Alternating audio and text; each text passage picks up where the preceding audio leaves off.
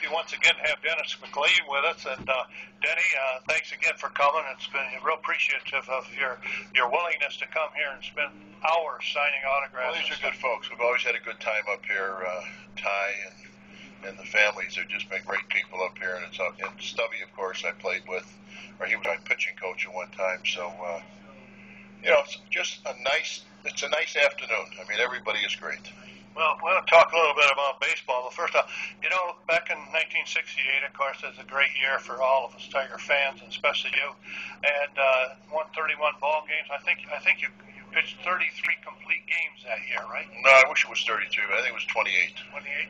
But we aren't ever going to see that again, are we? It's a different game. The game is constructed now around a relief pitcher. The focus of the game now is a relief pitcher in every ball game. So I think the toughest job in the world is our manager has to come out every night and decide what 4 pitchers he's going to use first, because 4 is not normally enough. And then they got to focus on how they're going to finish the ball game. So I don't know. I don't know how the game got to this point, where it got, and why it did. I suppose you can blame a lot of this on Sparky Anderson when he was in Cincinnati in the year the Big Red Machine won their championship the first time. They didn't have a complete game, and all of a sudden everybody said, "Oh boy, we can all do that." Well, not everybody can do that. There's a lot of teams that don't win every year, and I don't know. They're talking about right now raising the mound again, which is the thing that destroyed a lot of us in '69 once they reduced the mound. If they do that, that'll give the pitchers a little bit more stamina, give them a little bit more strength. It'll certainly give them some more bearing on top of a higher mound, and I think you'll see fewer and fewer injuries again too, because we didn't have we all had arm problems. Everybody had an arm problem. You're going to throw a ball overhand with any velocity, you're going to have a sore arm. But the good part was you had all that leverage all the time, on a 16-inch mound, and made all the difference in the world. But today, unless they do something about it, you're going to continue to see these pitchers struggle and have a lot. Well, of course, the lower mound helps the hitters, too, immensely. Well, of course it does. I mean, it takes away a lot of leverage. I mean, listen, the greatest example is in '68 when the mound was 16 inches high. I think I struck out 280. The next year, when they reduced the mound by 6 inches, I only struck out 180 guys, 100 less. So, if that doesn't say something about the leverage that we lost, nothing does. And by the way, over the next 5 or 6 years, most of the alleged stars in Major League Baseball in the 2 leagues, American League and National, were out of the game or hurt in a very serious way and never recovered. So, lowering the mound really did a lot of damage. Now, you talked about your having a sore arm and pitching with pain. Well, sure, you had to pitch with pain then. We didn't have free agency, not like they know today. We finally went out on strike in '72, and we held out to get our union in place, which, of course, everybody's tried to mimic. But the bottom line is, if we don't walk out in '72, who knows where we would be today. I think we'd have free agency, but I don't think we'd have the extreme free agency that's available today. I'm not sure if we would have the television money and the sports money that we have today either. There would have been a great improvement, don't misunderstand, but I don't think you would have seen a guy like, with all due respect to Verlander, who's got a great arm, I don't think you would wind up giving him $45 or $50 million for... He didn't win 20 yet. I mean, he's in 4 years of pitching, he's only had 4 or 5 complete games. We who played the game don't quite understand the thought process that goes into give a guy that kind of. And listen, I'm for the players. I hope they give everybody $100 million.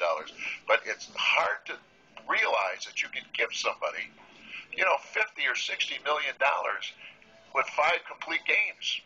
I just can't fathom. And yet they argue about pension increases for the older guys. That's what really gets me. The greed and the selfishness is beyond control. What's the highest you were paid in any single year? Well, my entire career, almost 10 years, was only $440,000. That was over 10 years. That's a signing bonus now. Hell, that's I think the major league minimum today is about $400,000. I mean, when I broke into the major leagues, the minimum was $7,500 a year. I mean, I made that my first year. $7,500. My second year, I think I made $15,000. One of the things I think I've noticed, which has been a disadvantage to the pitchers, is the strike zone. I don't think the strike zone is anywhere near where it should be. They've made it so small that it's you can almost groove the pitches. I don't necessarily agree with that. There's some, listen, the umpires have always been inconsistent, whether it's the 60s, 50s, 40s, or the 2000s. I don't think that's the issue. I think because baseball has so many more teams, the flatness of the mound also, there's so much less talent in the game today that you could call real major league pitchers. Look at every major league staff and see how many pitchers actually have a winning career record. Better yet, they don't want to say this or really put a lot of thought into this. Look at the ERAs. If a guy's ERA is 4 or worse, come on. I mean, who are they trying to fool? I mean, they've got a mediocre pitcher in the major leagues, but there's a lot of mediocrity. I mean, even and I'm not picking on him, but we're just sitting. We can identify with Verlander. Look at his ERA career-wise. I think it's right at 4, just under 4. I'm not sure what that says about the consistency.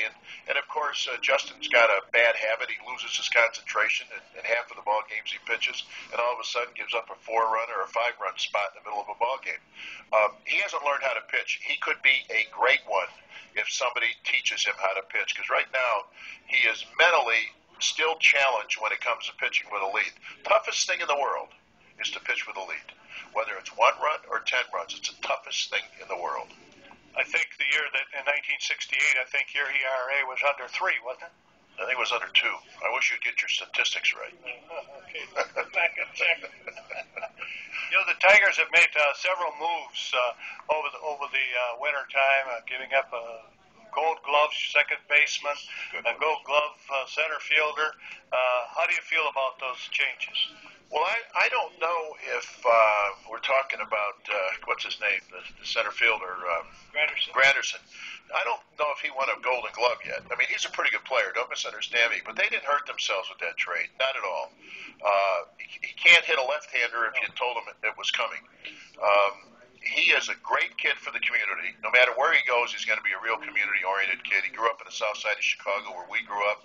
And, we grow up in that theme of helping people. We all went to Catholic schools, and you know what? It's you go to Mass in the morning, you take communion, you go to confession on Saturday. I mean, that stays with all of us. And he's done a great job with that. But we're going to get Johnny Damon.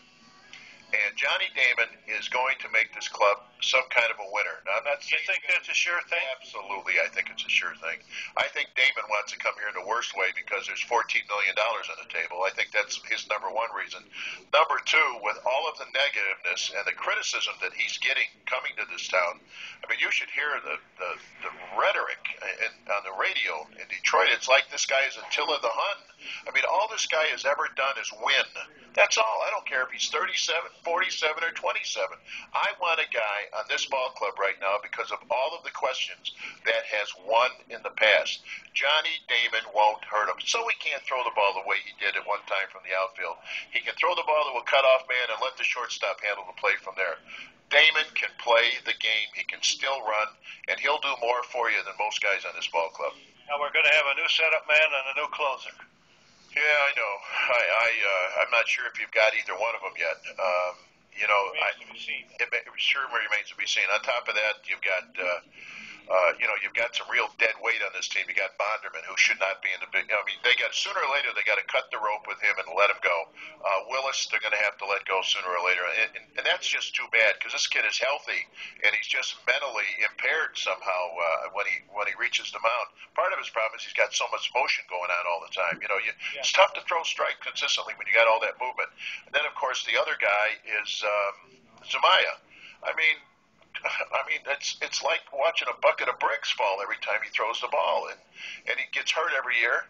So how sensitive are you to trying to get rid of him? Listen, by the way, Nate Robertson's another one. You got 5 guys that really you should really not have in your ball club right now. Very inconsistent. Right, but if you're going to go with those 4 or 5 guys, you might as well bring up 5 guys to the minor leagues and let them get some experience because these guys can't pitch. These guys can't win. Why do you stay with it? I mean, and I admire the Tigers a little bit for going out and they're going to eventually sign this Johnny Damon, and they've done some other things, but they're really weak up the middle right now, and you got a third baseman that only hits .230. got a shortstop you're not sure of. The only guy you know is going to go out there and pound the ball right now is the guy at first base. He is a born superstar hitter. Then if you got him and Damon in the same lineup, I think you got a little bit of chance. But if this pitching doesn't come around, namely if Verlander doesn't have a good year, and this kid who they won't let throw more than 100 pitches, I can't think of his name right offhand, but man, if they don't let this kid learn how to pitch, they're making a horrible mistake. Well, where do you think they'll? What the heck is his name? Porcello. Yeah, Porcello. Where do you think they'll end up in the Central this year? Well, I think they're going to wind up in the Central Division. You think so? Yeah, in the Central Division. No kidding. I got that. I think they've got a long, hard road this year. I think Minnesota, again, has improved themselves. Minnesota, although, see, you got a big test in Minnesota this year. They're in a new ballpark. Yeah. They're not in this little bandbox that they've been in for years that they built their team around. It's going to be interesting to see what happens. Although, you know, they got two of the greatest superstars, the two quietest superstars in baseball, that Morneau and Mauer. And thank you very much. Don't you go away. And those two guys are the best two superstars in baseball today because they know how to play. They keep their mouths shut, and all they do is show up every day and produce. I think we ought to have him do the interview. I think you should do the interviews. I think he could be the guest. Well, Denny, once again, thank you for being here. It's really a pleasure to meet you, and I saw you signing autographs and thanking people for coming. Well, listen, they're coming out, they're spending their money for the school, and you can't do anything better than help a school. Well, thank you very much. It's always good to do an interview with somebody older than me. I am. I know. Okay, that's it for today with Denny McLain.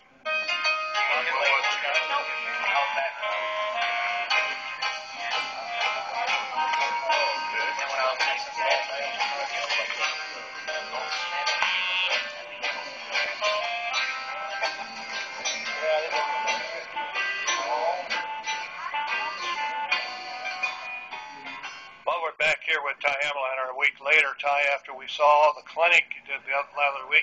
Now we've had a big day today with Denny McLain here and Rick Kruger. Had a nice interview with both of them, and really appreciative of those coming here to Lee School. It's awesome that Rick would come over here. He's a former Rebel and do that.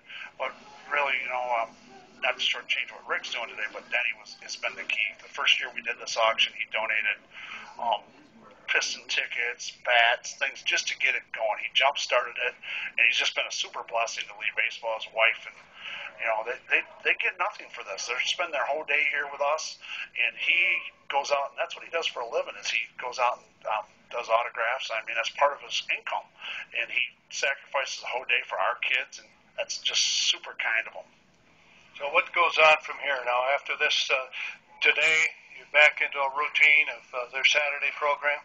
Well, we'll have our auction tonight, which is another 4 hours here. But yes, we'll be back on our high school routine. High school baseball's coming up, but we'll do our kid clinics again coming up, and then we're getting pretty close to high school baseball, so that's about done. Are you going to take a spring trip this year? Oh yeah, we'll go to Georgetown, Kentucky, like we have now for I think it'll be our 5th year. Okay. And we just love going there, and I gotta remember to thank, we got a few school board members here, Tammy Schaefer, who's been just a trooper on this, Will Sheldon, who's just been awesome helper, Denny Grundyke's been here all day, and he doesn't have a boy playing in the program. His daughters that play softball, and they're so supportive of what we're trying to do, our field, the building we're putting up. For every dollar we're getting $5 back in just donations and materials. It's been an awesome thing. It's just a great come together, feel good thing. I think a lot of people enjoy doing something. We had one couple come from Holland today with a baseball glove. They brought all the way from Holland to get it signed to donate it to our auction. I just think that is so cool. It's such a cool spirit. I almost teared up because that's so neat. You guys come out here, Doug and Gary and Phil and Ray. It's awesome. You guys take time out of your Saturdays to come put it into our kids. You're a super organizer, I'll tell you that. When I walked in that door today, I was awed. Well, it's like I said, the key is over there, finishing, still signing stuff as he walks out the door, and they have been just a super blessing, and I'm just grateful to call them a friend. Thanks, Ty. That's going to wrap it up for WKTV, and we'll be back another time.